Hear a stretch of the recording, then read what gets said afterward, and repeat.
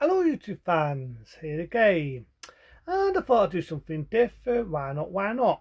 Got a bit bored doing cannibals, but I'm not finished with the cannibals. I'm not finished with the video nasties. But to make a change, I remember talking about Bruce Lee, Jackie Chan, and other martial art films before, but I've not really talked about this one. It's not a movie as such, but it's a biography. That being The Legend. Well, there's actually two on this DVD. There's The Man, The Myth, The Legend, and there's also The Legend. Love this jump in it, always have done. Do a lot of date martial art stuff and do a lot of date stuff of Bruce Lee. I do know they've got a 4K of Bruce Lee, big dock off box set on Blu-ray. I'm thinking of pre-ordering it. They got a lot of Blu-rays. I mean, I'm an old-fashioned guy, but bit storage is really good. They've got an extended version of The Big Boss and a lot of good features, and I'm a sucker for features. So speaking of features, why not this? The Legend, Man and Myth. Now, the first one is a biography, like both are. First one, not really that date, come out in 1973, and it's roughly not that long when Bruce Lee died. Depressing as it is, you get to see real footage of his funeral. It's also bits about when he was a kid and so on, but there's better biographies than the first one. There's a lot of better ones over the years. I mean, there's been some talking about the Bruce Lee imitations. There's been some talking about Bruce Lee before he made it big. There's been loads and loads of biographies. So the first biography is not one of the best, but there's a good bit in it where it's showing an original idea of Way of the Dragon, because believe it or not, had Buce would have lived, Bruce Lee wanted to do sort of like a remake of Way of the Dragon. He wanted to bring back Chuck Norris as the same villain, but instead of it being in, I don't think now where it was. That's it was in Rome. We should remember that, because everyone remember the famous fight scene between Chuck Norris and Bruce Lee in the Roman ruins. How can I forget that? So I can't remember now. He wanted to put it somewhere else and not Rome, and he had other good ideas. He wanted to put more of a budget in it as well as direct that, but sad to say it was never to be.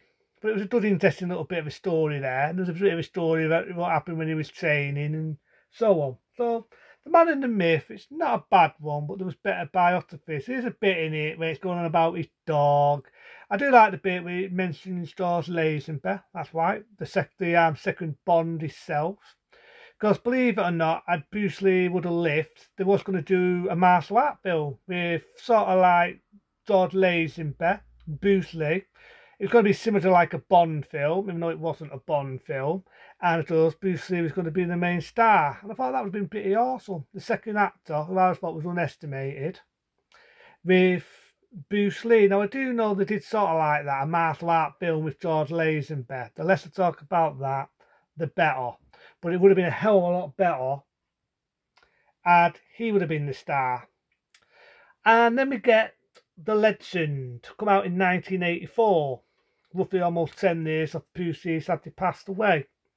And I like The Legend. It's also a bit of a biography. It does show a lot of classic martial art films as well, like Due to the Death Part 2, a damn good worthy sequel, fantasy, sorcery, fighting martial art film. And it's also a lot of the old classic martial art things. And one thing else I like about The Legend, for people who may or may not know, but anyone who's an hardcore Bruce Lee fan will already know, that Bruce Lee was a kiddie actor. Before he made it big in the martial art films, he was a kiddie actor with his dad. His dad was an actor as well, and so on. And, you know what I mean, he was half American, so he wasn't fully Chinese. And, you know, he tried to make it big. We all know he did the gene on it, and it only lasted 3 seasons. So where's his channel? I remember insulting this. The APC fucking removed it, like the arseholes what they are. He did a few other TV timers. He tried to do one which shows the original audition, which sadly never rubbed off. And what's also so fucking sad is he started to do Kung Fu. We all know Kung Fu, and we all know the story that David Charity, known as the actor, as he's no longer with us, may he rest, got the role because they didn't think, because he was Chinese, they didn't think he'd be dud, which is a piece of fucking dog shit. He written the idea, he wanted to direct it, he had really good ideas, a good imagination, And the stories, ideas, they gave it to David Charity, and they went like that to Buce with every excuse, every fob off going. And even today, it makes my blood boil.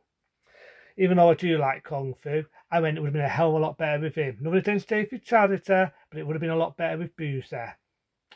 And he tried to make it big, and it says in the biography, being out the directors in America was like, you can tell. It was only when he went back to Hong Kong, the company which was Golden Harvest. I love Golden Harvest.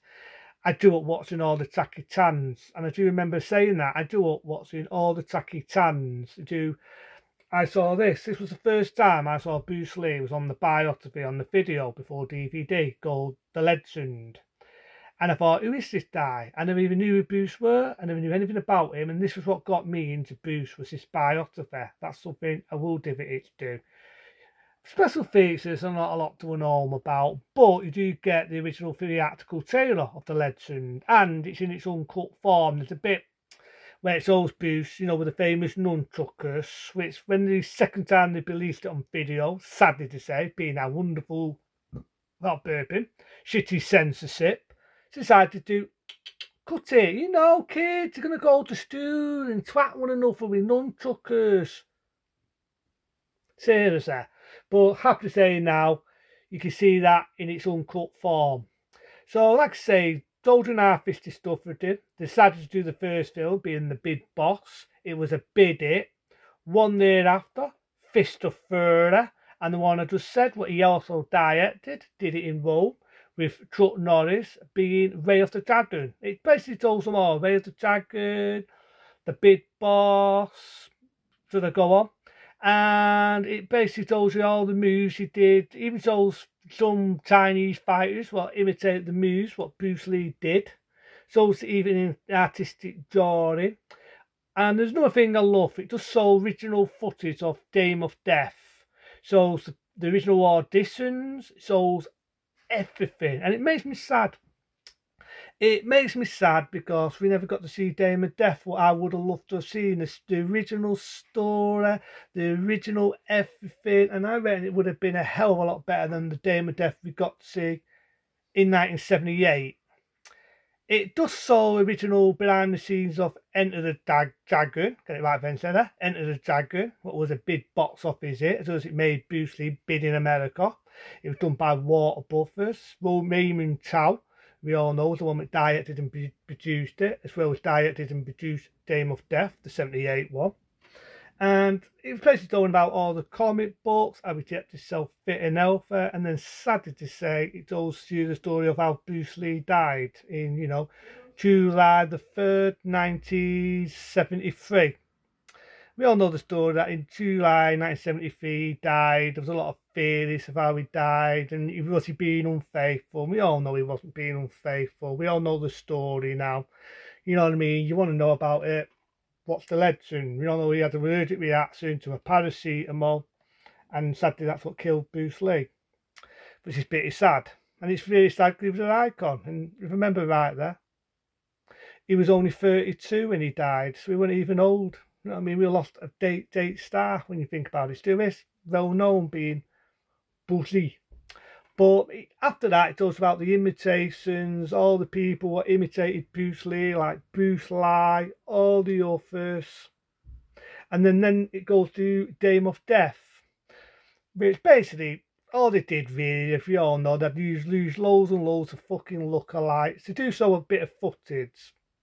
What's a deleted scene, which would later be used in Dame of Death 2, which I already mentioned that, which was going to be Tower of Death. It just saw the original making of that. And basically, you know what I mean, it's all 1978 Dame of Death. Sadly to say, it just saw bits of the funeral of Bruce Lee. I thought it was a bit poor taste. We really need that. You know, it's also the real Bruce Lee's body and everything, which is, you know, but the rest of it, I actually like this. It was a really good biography. I thought it was a lot better than The Man in the Myth. There's bits I thought was a bit depressing. This was The Legend was my favourite one. As I say, it got me into Bruce Lee. I mean, I like Bruce Lee. Still do. Still a well-known martial artist, and a lot of people were interested in him today.